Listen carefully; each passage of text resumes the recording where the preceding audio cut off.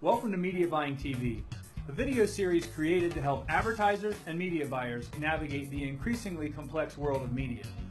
This is episode 3, comparing broadcast and cable television. I'm Neil Bell, and today we focus on the medium of local television. TV's TV, right?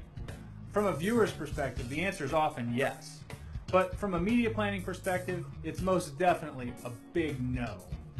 There are key differences between these two classes of advertising that are worth examining.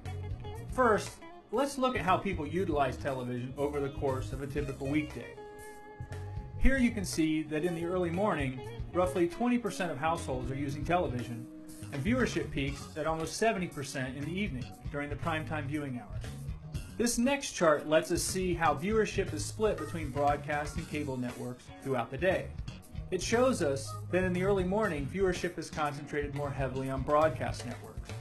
But as the day progresses, viewership is split roughly 50-50.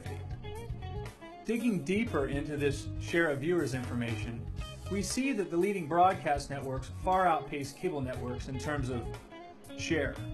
But the fact that there are so many more cable networks means that in total, cable viewing is roughly equivalent to that of the broadcast networks for most times of day. If we focus just on the primetime viewing hours, we see that while cable's total share of viewers is about 48.7%, the top 4 cable networks each only command about a 3 share of viewers, compared to the broadcast networks range of 9% to 18% shares. The cable networks seem rather small. It's important to note that these are averages and that certain cable programs do enjoy broadcast-type shares with some regularity. Examples of this would be high-profile sporting events and season finales of programs like Mad Men. To generate a high return on investment from your paid media expenditures, it's not enough to just examine how people consume television content.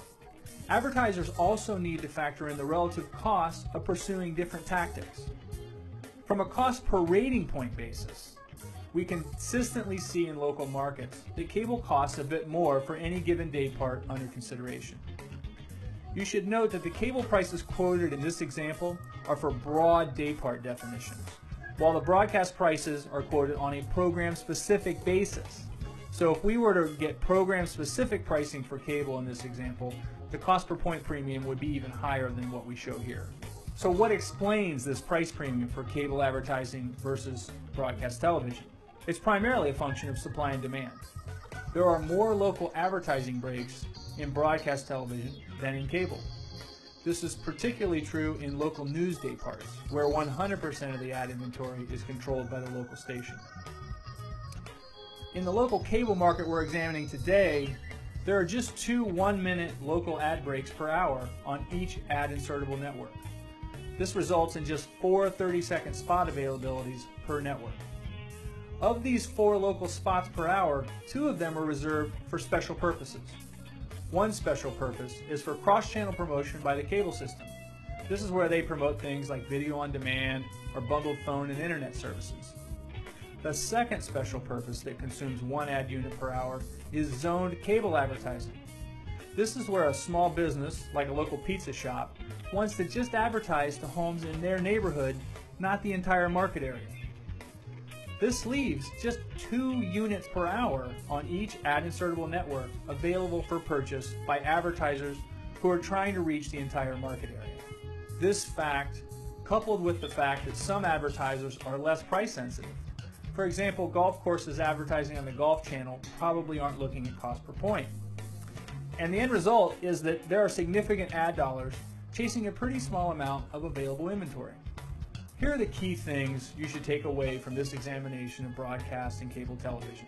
First, although total viewing is evenly split between broadcast and cable, broadcast viewing is concentrated into far fewer networks, and cable viewing is more fragmented. Second, local cable advertising is generally more expensive than local broadcast TV advertising. This is due to demand from advertisers targeting niche demographic segments and due to the reduced inventory of local ad slots. Third, for advertisers seeking to deliver high reach with their campaigns, they must include broadcast in the media mix. Within the realm of cable, they should focus on those 20% of networks that deliver 80% of the cable viewers.